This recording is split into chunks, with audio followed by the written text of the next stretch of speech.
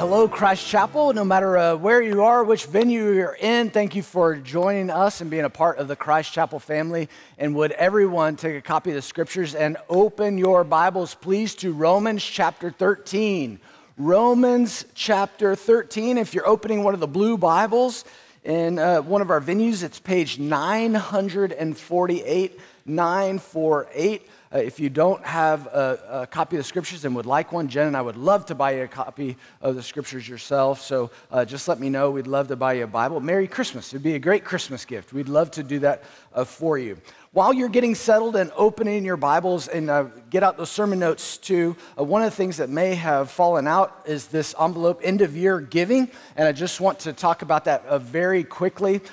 First of all, thank you so much for the way that you responded. We talked about giving as part as a habit of discipleship.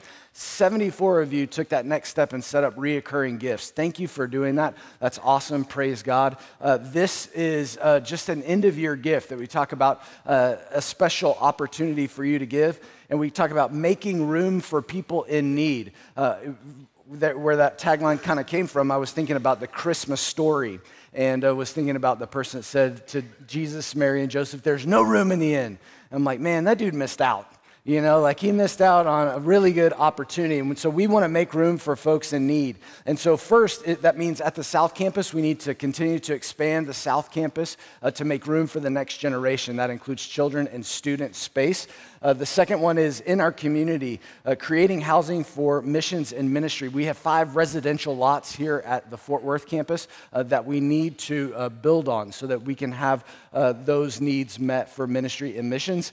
And then the third one is in El Salvador. We have a great church partner that is reaching all of South America through their church in El Salvador, and they need a permanent church home. And so many of our student ministries have gone there and visited. Our family mission trips go there as well. So it's a great partner near and dear to our hearts. And so the reason why we've given you an envelope there is not because that's the only way you can give to the end of year initiatives, but also you can do that online. But this is just a physical thing. It's just probably me. You guys know I'm old school, but this is just a tangible thing where I can put this in my Bible and every day just pray and say, Lord, how would you want to lead me? It's just a visible reminder to me. And that's all that we ask that you do, is that you would just pray and ask God, how do you want me to participate? And then just obey. Just do whatever he leads you to do. So that's what I'm going to do. Take this, put it someplace where you can see it, and just pray and ask God how he might have you participate to make room for those in need at the end of this year. Okay? We are continuing our series today in light of Christ as we we'll finish out Romans, and if you'll remember, this is all about we're applying what God has taught us in Romans chapter 1 through 11. We're applying it in chapters 12 through 16. So in light of all that God has done, considering all that he's done in Jesus, here's how we should respond. And we've talked specifically about relationships. That's where he's picked up here in chapter 12. And we use those ideas of concentric circles. So we started with those who are inside of our walls, those who are outside of our walls, and today we get the fun one, the government. So it's going to be a blast. So get ready here, guys. But we're going to talk about government. Last week when we talked about getting along with those outside of our walls, if you'll remember, I used that analogy of DTRing, defining the relationship.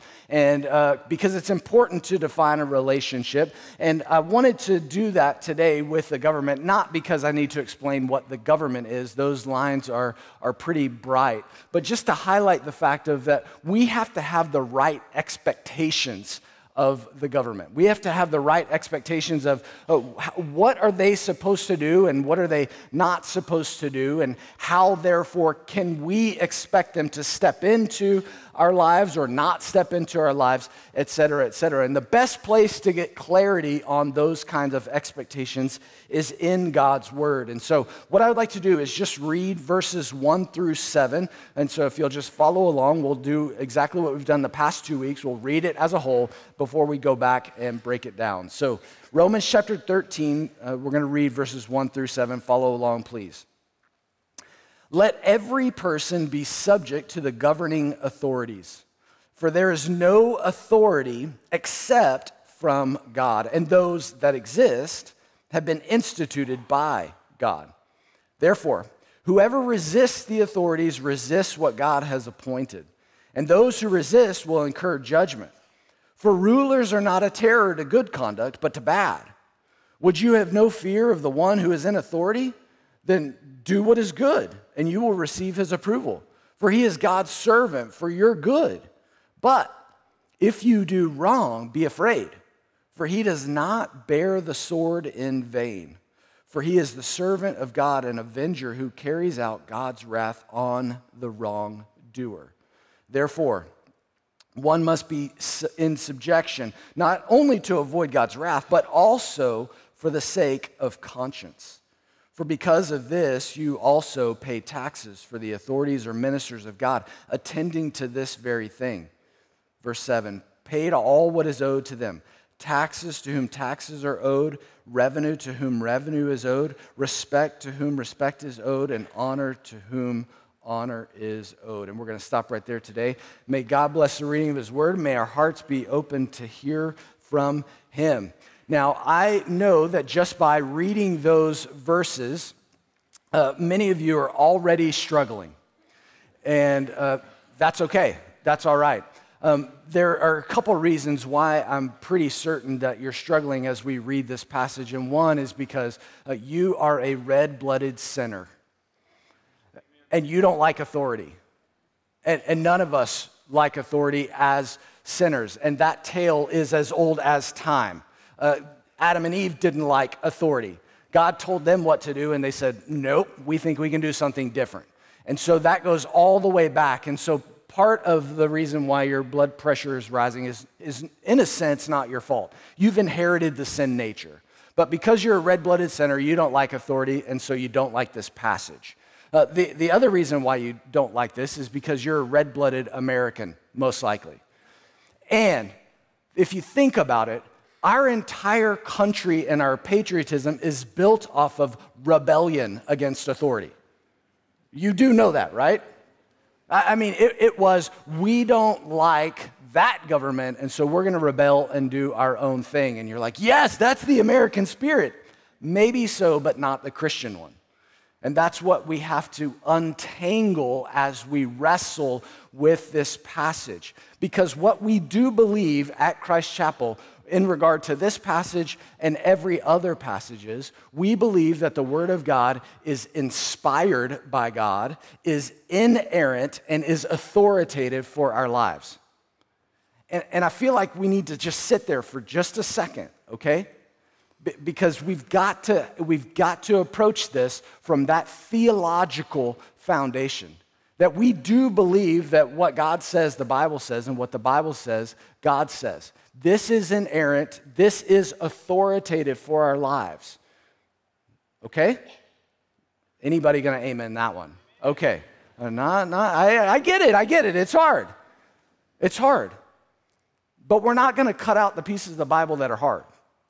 We're going to wrestle with them because God gave them for our instruction and for our good. And so that's what we have. That's the part that we have to really start with, that foundation about what we believe about the Word of God. And because we believe it's inerrant, inspired, and authoritative for our lives, it is therefore transcendent. Meaning that this passage applies no matter which country you're in, no matter which political party is in office, no matter who is president or in any office. This is transcendent.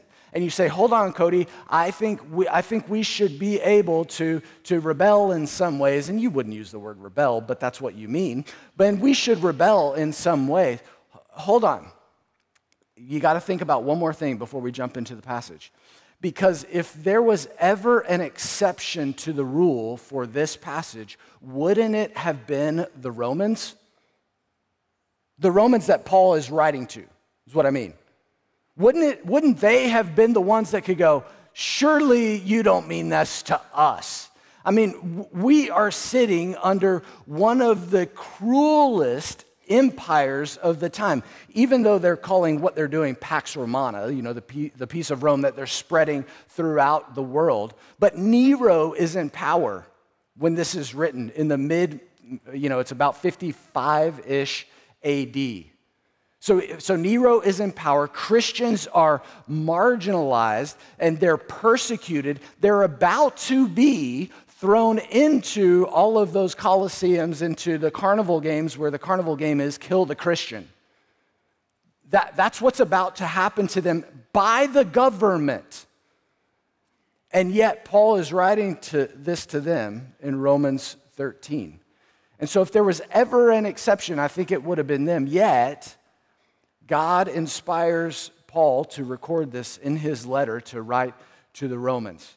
This is hard stuff for your head and your heart. I totally understand that. And so we're going to have to go back through it and walk back through it because we do believe that God's word applies to you and to me today. So how so? Why is God telling us to relate to the government in this way? So I'd like to go through and talk about what the government's role is and how we are called to respond so that we live in light of Christ in relationship to the government. So this is where your outline will start here. But the first thing I want you to see is that the government is an authority instituted by God. The government is an authority instituted by God. Now, before we talk about that, I do want to say it's not the only authority instituted by God. There are three institutions that God has established. The first one is the family. First one is the family. Second one is the church. The third one is the government. So those three institutions ordained by God are distinct, and they each have their own role to play in God's design, plan, and purpose. The family being for relationship, the church being for redemption, and the government being for rule of law. So there are three separate institutions that all have a purpose in God's design. So I don't have time to go into how those all function together, but they cannot overstep the bounds, but they are related in certain ways. But the government is an authority that's instituted by God, and this is what Paul says back in verse 1. He says, "Let every person be subject to the governing authorities. For there is no authority except from God, and those that exist have been instituted by him. Therefore, whoever resists authorities resists what God has appointed." God has appointed. This is why I use that word instituted and authority. And when you talk about what our role is, he says, let everyone. Now that means sinner and saint. That means Christian and non-Christian. It means everybody should be subject. Why? Because everybody is a sinner. Everybody has a sin nature that wants to rebel, and there's a part of this that is constraining the sin nature in a sense. And so that's why he says, let everyone be subject to. That literally means submit, which no one wants to hear that word. But that's what we're called to do. He said, submit to the governing authorities. And I want to explain that just very quickly too, because I think oftentimes when we read this passage or think about this passage, we have, when we talk about the governing authorities, each of you probably has a face that comes to mind. And you go, I am not submitting to that person. Hold on. Governing authorities doesn't just mean one person. It doesn't just mean the president, or it doesn't just mean the president and the vice president. This is the governing authorities. This is the police. This is the military. These are federal officials. These are judges and civil servants and all of those that have been put in place for our good. And when we think about it in that sense, I would hope that you would obey the governing authorities. I hope you stop at a red light. People's lives depend on that.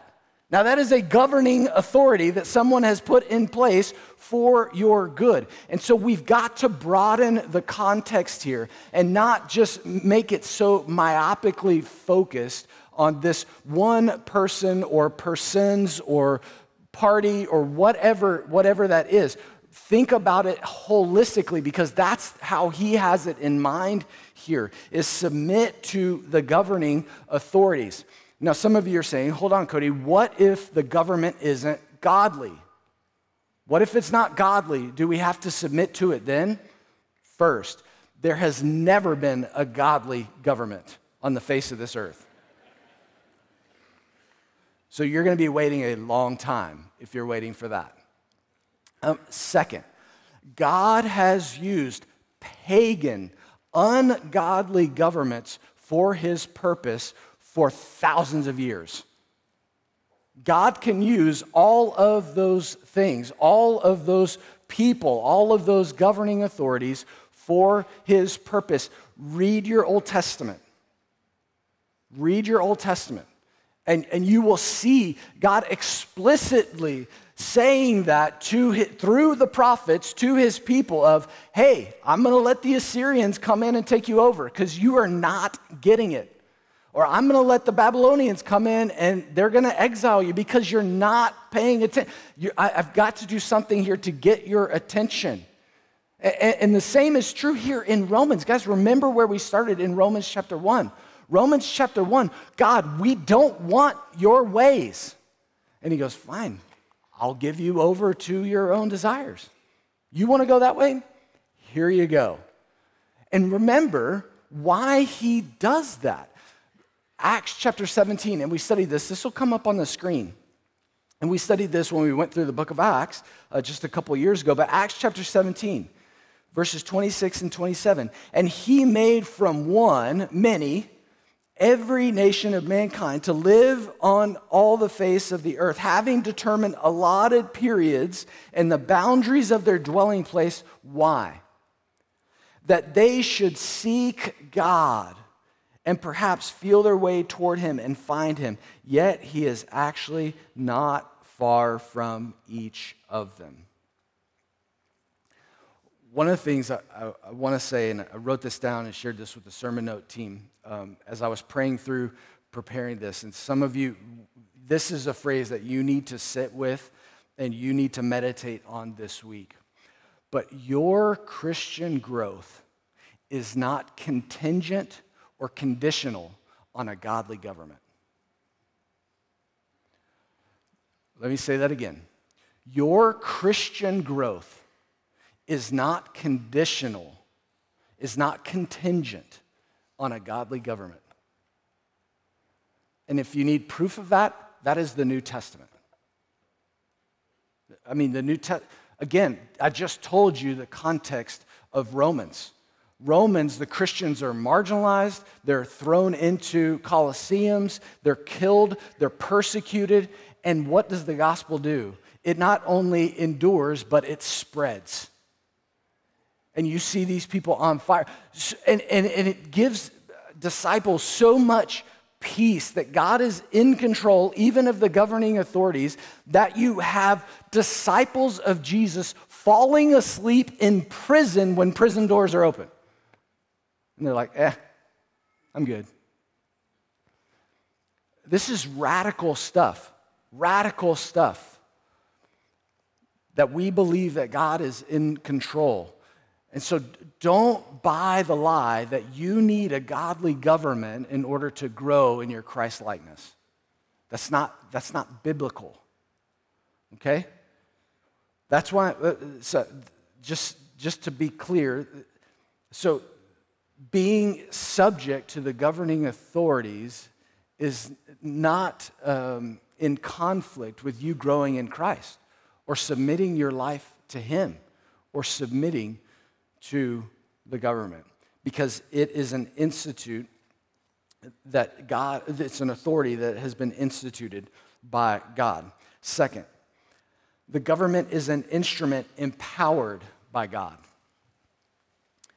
It's an instrument empowered by God. If the government is instituted by God, then he empowers it to fulfill his design, his purpose, his role that he wants them to play in our world today. So if you look back at verse 2, the second part of verse 2 through 4, it says, "And those who resist will incur judgment. For rulers are not a terror to good conduct, but to bad. Would you have no fear of the one who's in authority? Then do what's good, and you'll receive his approval. For he is God's servant for your good. But if you do wrong, be afraid, for he does not bear the sword in vain.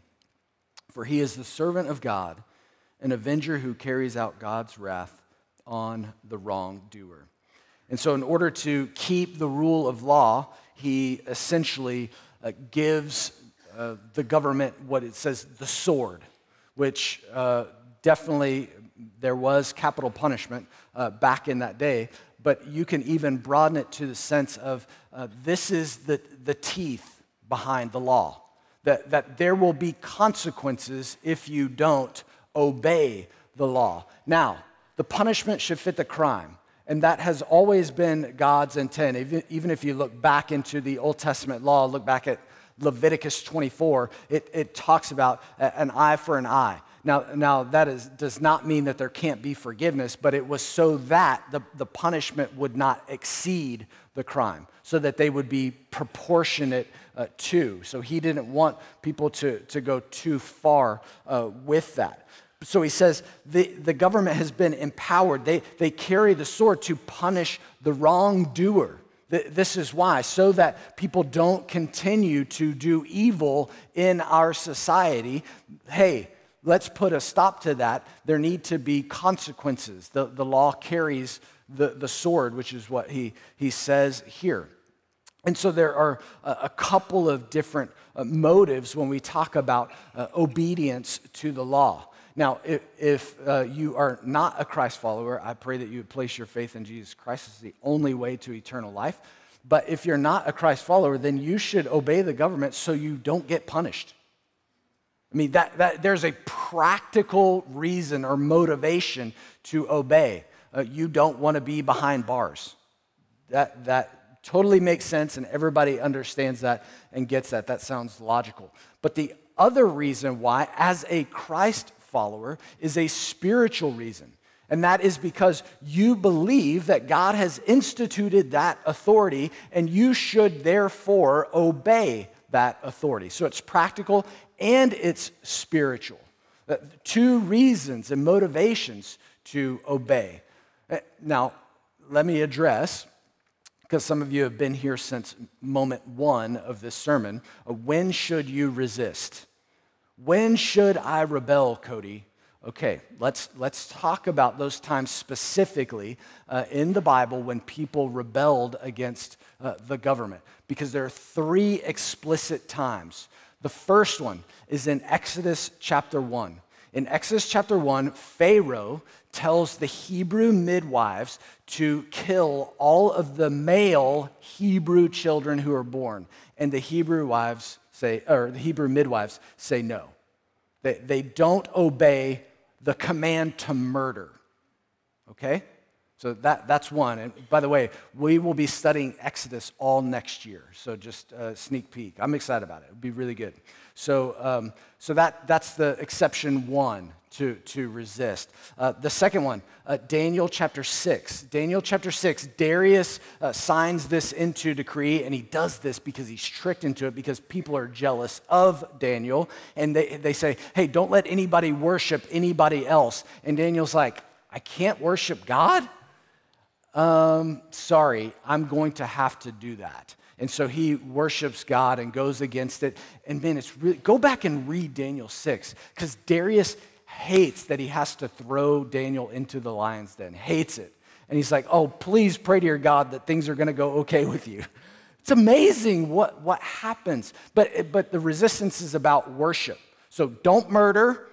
Okay, that was the first one. That murder the kids. No, I'm not going to do that. Don't worship God. Well, sorry, I have to worship God. And the next one is in Acts chapter 5 when Peter is preaching the gospel, and they bring him in and they say, don't preach the gospel. And he's like, Okay, sorry, dude.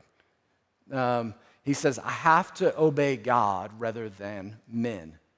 Okay? Now, don't take that phrase and apply it wherever you want. Because those are the three explicit exceptions to resist the government. So if the government tells you to kill, don't do it. If they tell you you can't worship God, you worship God. If they tell you you can't preach the gospel, you resist and you go preach the gospel. So let's be really careful about where we think we are the exception to the rule, or our circumstances are an exception to the rule. Because the exceptions biblically are in obvious and direct opposition to God's will for our lives. If it's that clear, then okay, resist. But really, the government is an instrument that is empowered to restrain evil. That's why he instituted them into society, to punish those evildoers. And so if you're going to resist, one, know what the commands of God are so that you can understand if they're in opposition. But also, and I just have to say this, when we talk about resisting, be willing to accept the consequences. Daniel was willing to go into the lion's den. Okay. And we just had prayer for the persecuted church. So many wonderful folks are resisting in those biblical ways. They're preaching the gospel even though they're told not to, and they're like, I have to obey God rather than men. And they're willing to accept those consequences. And praise God for that. And their faith is growing. And people are coming to Christ. I mean, it's amazing things that are happening through that, being obedient to God first and foremost. Okay, so the government is an authority instituted by God and an instrument empowered by God. And then finally, the government is a servant accountable to God. Is a servant accountable to God. Where God grants or gives power or authority, he will always hold those folks accountable. There will be a day of reckoning. And I mean that for every authority that we mentioned, whether that's family, whether that's church, whether that's government. All of those will be held accountable. And we can all think of examples in those different spheres where people have abused that power. And that is absolutely tragic. That is not the reason why God gave that person authority or power or anything like that. That is sinful, that is evil, that is tragic. And that person will give an account to God. Absolutely 100%. So those folks are accountable to God. But just because of those instances, I don't think that means that those institutions need to be ignored or done away with. I think they need to be reformed. There needs to be a change of heart. And sometimes what brings that change of heart is knowing that there are consequences or teeth to those kinds of things. And sometimes it comes from simply knowing that you will have to give an account to God. And that's what he says here, is the government is a servant of God and will give an account, verses 5 through 7. Therefore, one must be in subjection not only to avoid God's wrath, but also for the sake of conscience, which we're going to come back to that word because it's an interesting thought. For because of this, you also pay taxes, for the authorities are ministers of God attending to this very thing. Pay to all what is owed to them. Taxes to whom taxes are owed, revenue to whom revenue is owed, respect to whom respect is owed, honor to whom honor is owed. And so the way that Paul describes the government, if you look back at the word that he uses in verse 6, it's actually a word that literally just means a servant of a king. But if you go back when Paul is describing how the government is a minister, as it says here, a minister of God, back in verse 4, it uses the same word that we use for deacons. Now, deacons are freaking out right now.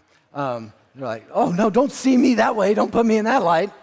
You're good, deacons. But my point is, it's a role instituted by God to serve a particular purpose for his people, and therefore we will be held accountable to God for how we carry that out.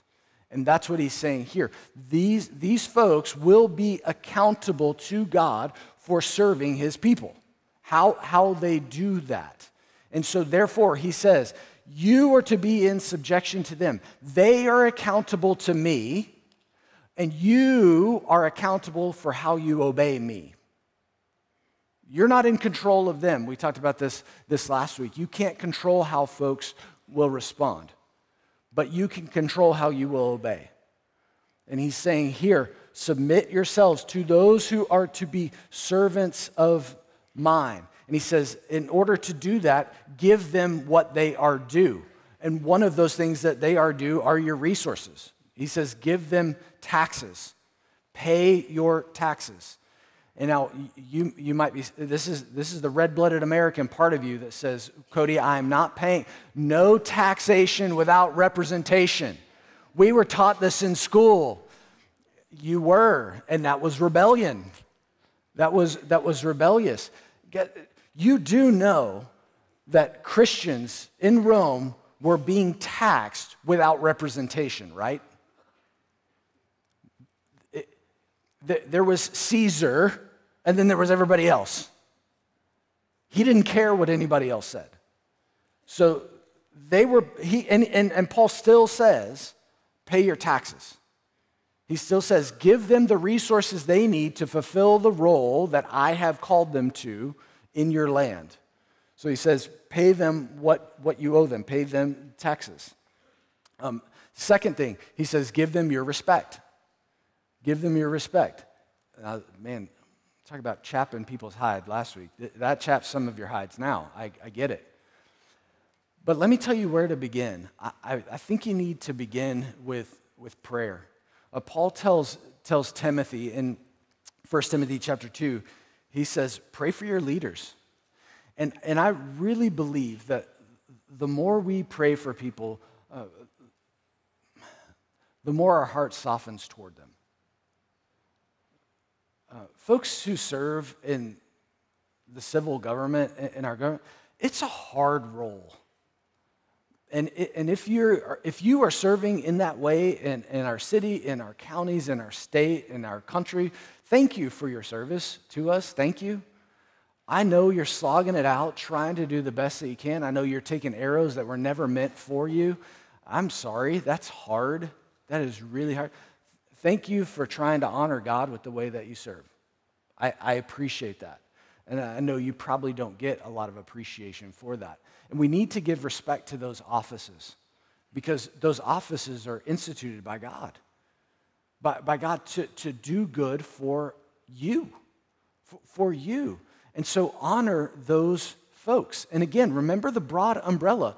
Honor those folks that are judges. Honor those folks that are the police men and women who are serving in our city.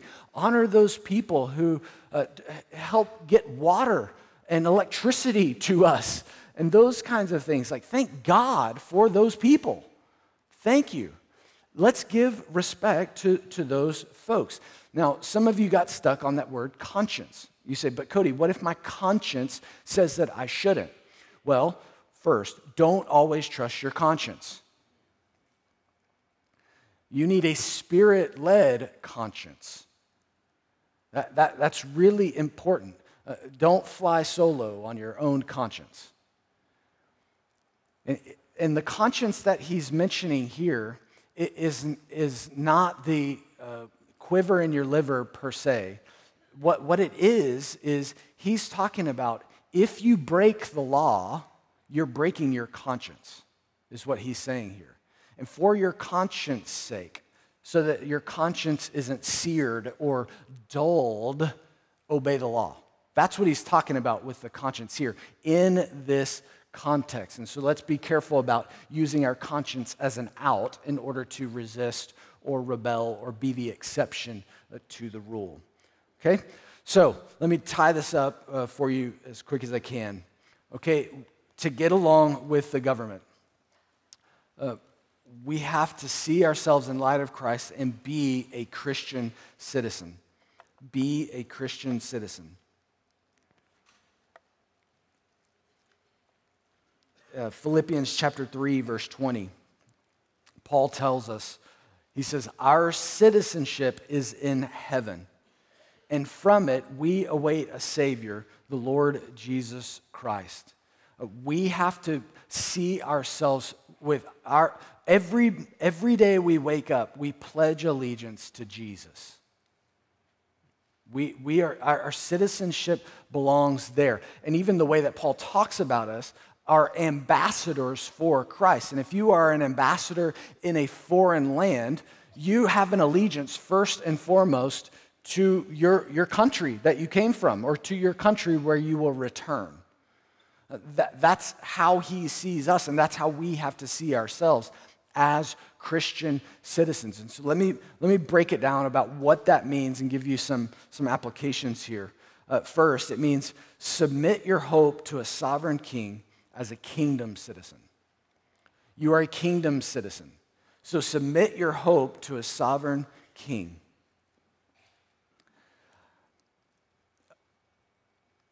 Sometimes I think that we put too much hope in the law of the land rather than the Lord. And if you think, Cody, but if we got every law changed and it was every law pointed to the holiness of God, then we would be good. That's called the Old Testament, where there were 613 laws that pointed to the holiness of God, and it still didn't work. Why? Because it was governing sinners like you and me. Because we want to rebel. We will buck authority. We don't want to be in submission. And so that's why God has to change the equation. He changes the equation and says, you know what? I spelled it out so clearly that I gave you 613 laws about how to live so that you could get along with me and everyone else and everyone outside of your walls, and you couldn't do it. So here's what I'm going to do. I'm going to have to give you a new heart. It's the only way this is going to change is to give you a heart that obeys, to give you a heart that submits, to give you a heart that sees that I'm in control of all these things, because you're not going to get it if you just try to follow the law. You're not going to get it. And we have to remember that our hope is in God changing one heart at a time. Change the law and don't change somebody's heart, and it won't do any good. That's why our role as a church, remember the institution of the church, our role is redemption, to go and preach the gospel so that people would submit their hearts and lives to God first and foremost and live as kingdom citizens first and foremost. That's where our hope lies, is in what Jesus can do. So submit your hope first and foremost to a sovereign king as a kingdom citizen.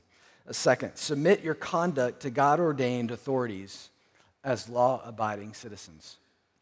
Submit your conduct to God-ordained authorities as law-abiding citizens.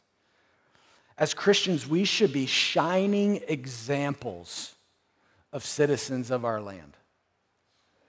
Remember, that's how, you look back at those folks that I talked, Joseph. What a shining example. The dude was falsely accused and thrown into prison, but God still uses him in these amazing ways, so much so that he's promoted to second in command in Egypt. Daniel, I just gave you that example in Daniel chapter 6. He's thrown into the lion's den, and Darius is going, please don't die. I want you as a part of my administration, because he's shining examples of, hey, I am going to submit as far as I can to the laws of the land. We should be shining examples of that. But let me say this. Submission to authorities does not equal silence. I'm not saying that. Participate. vote. Do those things in the allowances of the government in ways that God leads and calls you to in a God-honoring way that shows that you believe that God is ultimately in control, but you're still going to participate because those folks participated. Daniel participated. Joseph participated. These folks did participate in the laws of the land, and you can and should too. But first and foremost, as a kingdom citizen. Okay, and then finally, submit your priorities to Spirit-led conduct as a dual citizen. Submit your priorities to Spirit-led conduct as a dual citizen. This is that dual citizenship. The vast majority of you are Americans, but if you're a Christ follower, you're a kingdom citizen first and foremost. And so you have to put his priorities first and foremost. But in order to do that and understand, how do I live in a foreign land when I am a citizen of another kingdom? It has to be Spirit-led. It has to be informed by the Word. It has to be in Christian community that we're all going, dude, I think you're out of bounds on that one. Where we can speak into each other's lives, where we can hold each other accountable, but we prioritize kingdom citizen first. And here's the kicker. When you prioritize being a kingdom citizen first, you believe that God is ultimately in control. Do you believe that?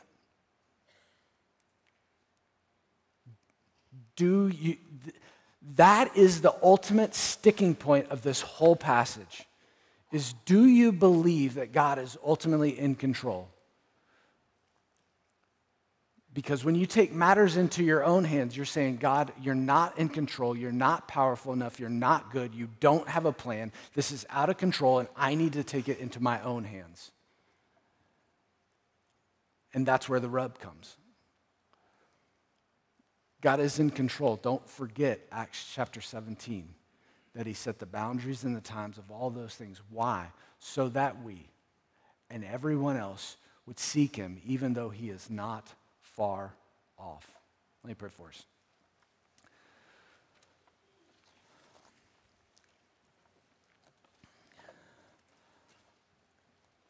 God, I'm reminded of the worship song that we've sung many times in all of our venues. That we trust you. Your ways are higher than our own. And it's really hard sometimes. It's really hard to see that you reign above all things, that you're in control. So Lord God, would you anchor us in your word to see that even when things didn't go people's ways, even when it seemed like people's backs were against the wall, you always came through. Your purposes always prevailed. Lord, would we put our hope and our confidence in you, and would you lead our hearts and our minds to be not only influenced by the Spirit, but to be led by the Spirit so that we can live out the peace of Christ in our own lives and therefore share that hope with those around us. We ask it in Jesus' name. Amen.